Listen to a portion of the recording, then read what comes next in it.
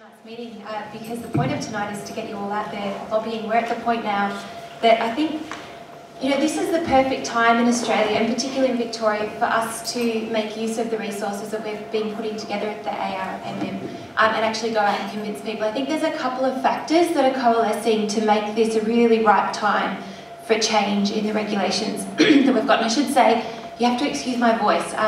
It's the last week of semester and I've been doing about 12 hours of classes, lectures a week for the last few weeks, so it's a little bit, I'm running out a little bit of voice. I think there's a couple of factors, like I was saying. The first is what Mark was talking about. We're behind the rest of the world. The rest of the world has actually already either taken steps or they've already had the regulations in place to ensure that raw milk can be safely provided to consumers. The fact that New Zealand has raw milk and that there's media around that at the moment, and that there's a strong discussion in New Zealand about how that raw milk can continue to be produced in a way that's safe is really great for us because they're like us. It's very easy for us to point to them because they live with us, we know them, they're here, we have very similar government systems. That's a much easier story to tell to our regulators and our policymakers than Italy, which is a bit far away sometimes, and they seem a bit different, and there can be misunderstandings about how that might actually have lessons for us. The US is a good case as well for us to use. I think the other thing that's changed recently is the rules around raw cheeses. This fight has half been fought for us, really. We've got regulations that Dairy Food Safe Victoria are already working with to make sure that raw milk can be produced and used for the production of raw milk cheeses within Australia. We've got rules that allow the import of raw milk cheeses to Australia from other countries. We didn't have those a long time ago. That was a fight that took a bit of time, but it's laid the groundwork because we can very easily point to those and say we're not talking about reinventing the wheel, we're just talking about extending regulations that you've already agreed to and you've already found merit in. People aren't dying as a result of those. And I think we're also at a good point because there is a global conversation going about the importance of the production line and food miles and being close to the people that actually produce our food. And in some part that's an argument that's going on because of the shift in global consciousness around our impact on the world and our impact on our environment, our footprint. And I think that's something that we can really speak to here in Australia because we are living in a time where climate change and unsuitable and unsustainable production methods are taking their toll on our country and on our capacity to produce sustainably, effectively good food. And I think that's something that not all of them, but a lot of our policymakers are interested in speaking about and lobbying about as well. So I really think we've got a lot of good allies to be working with. The thing for us is that this is not a legal issue at all. The freedom argument, we have the right to raw milk, doesn't work in Australia. It might work for us with our families, it might make us, that might be the sentiment that we have, but unfortunately in our legal system, that's not the argument that's going to get us to the place that we actually have raw milk produced for human consumption so that we can purchase it above the table, not through these shady co-ops that we've all got going at the moment. The way that we can get political change is by getting our elected officials to change the rules and to tell Dairy Food Safe to shift their regulations and to start regulating the production and then the transport and sale of raw milk. So what we've produced is a research pack, which is available online, and that's got all of the best and most up-to-date research about the safety of raw milk, the way it's been regulated in other countries, including, it looks a lot to America. It's got information about the economic impact of actually opening up this new, emerging, exciting market for small-scale dairy farmers. And it's got information on the health benefits of the consumption of raw milk, the things that Mark was talking about around the impacts on children and also the impacts on other things like eczema, not just asthma, eczema, gut issues, a whole range of issues that there's a lot of evidence about. The problem for us is that people don't know about that because the media around raw milk is tied up in this enormous culture of fear that we've got in Australia. There's a fear of everything. Everything makes us sick, and we're very conditioned to think about our government as a body that protects us and to trust that. I think there's, it's a product of our particular history that we don't question a lot. There's a tendency to accept authority, we've got very clear instances of the tall poppy syndrome where people who actually have great evidence, great research, great ideas are cut down at the knees because we don't really like people challenging the status quo here. It takes a lot to get that movement through, and that's part of what we're trying to do.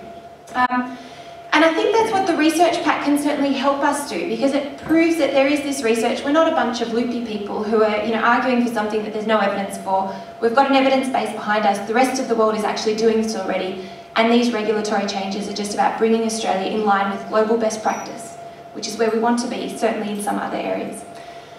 So, how to lobby? Who here has actually lobbied before? Who's met their elected official? Can you put your hands up a bit higher? Okay, so we've got about a third of people here. Did you write letters or did you actually meet them? Both. Both? And what was your response to that? I mean, how did you find it? Empowered. Yeah. You're taking action, you're at least, voicing what you want. You've got no chance of getting what you want if you don't even say it out loud. Yep. How did everyone else find it? Were they open? Slow? I'll talk about that a bit more in a moment. But the other thing that's important, apart from making personal contact, actually showing up, is having the evidence behind you. Because once you've managed to have that personal impact, you've somehow captured a bit of their attention, what are you going to do to actually prove that there's evidence behind you that, like I said, you're not just some loony with a crazy idea for changing the way Australia works to try and protect their citizens. We're actually trying to bring in new information to change the mindset that these guys have. And it's not because they're bad, it's not because they're stupid, it's because they don't have the information. And because our media and our universities haven't actually been particularly good at getting that information out to them. And for a lot of us, we're new to this information as well. So making sure that you're prepared, that you've got the research pack there, that you're knowledgeable about it. You don't have to be an expert. You certainly don't have to be like Mark and pull out statistics. He's been doing this for a long time. That's what he does. But if we can go in and demonstrate that we've actually got knowledge behind us and that we can back it up with a document that's referenced, that's got credible stuff, that makes a huge difference. And the other thing is letter writing. Because our elected officials, they respond to us. It's part of their responsibility to actually reply to the letters that we send them. That is a way of keeping them also keeping tally of who's saying what. And again, if they only get a certain number of oppositional letters and quite a large number of letters in support of this, letters that capture their attention again, not just standard pro forma letters, but letters pictures of your family on it. And stories about your family. And that's certainly something that we learnt at the beginning of this year when a lot of you were meeting your MPs. Or writing to your MPs when there was the initial change in the regulations in December, January, what we heard from MPs was that when they get a pro forma letter, they just think anyone could have whacked my name on this pro forma letter, put a stamp on it, signed their name at the bottom and sent it off. But the people who actually took the time right at the front to tell their story, why is this an issue that you're writing to them about now?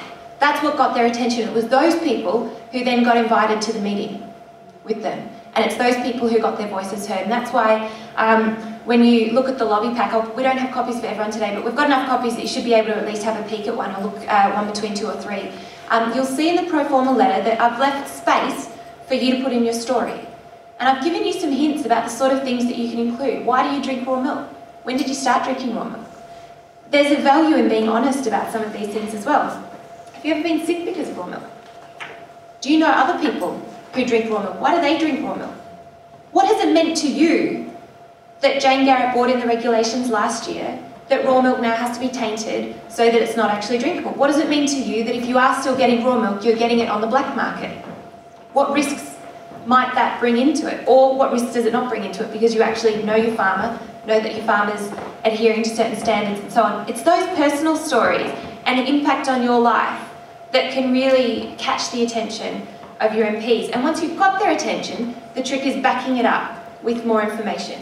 So I think there's sort of 2 steps to this when you're actually doing the lobbying. The first is sending out the letter. Send it to your MP. It's 2 pages max. There's a lot of space for you to put in a paragraph or so from your own perspective. And then there's the fundamentals of the information that we're trying to communicate. That Australia and Canada are the only countries that completely blanket ban the sale of raw cow's milk for human consumption.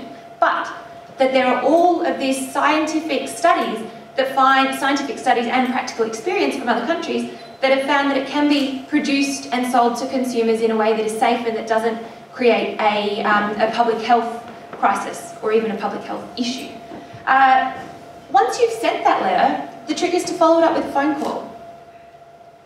Call them after a week. I sent you this email or I sent you this letter, I'm really concerned about these regulations. I'm a consumer of raw milk. This is an issue that's very close to my heart because it's helped me with ABC. For me, it's been eczema and gut issues. And I can speak very much from the heart about how this has changed my life. Having access to raw milk has actually made me healthy. And not having access for the periods where I couldn't get it, I had a complete relapse into some of these medical issues that our conventional medical system actually has no way of dealing with. When I tell people that story, they're much more willing to listen than if I'm just rattling off statistics. Because, I'm sitting there, I'm just a person who's struggling as well in their life. Yeah.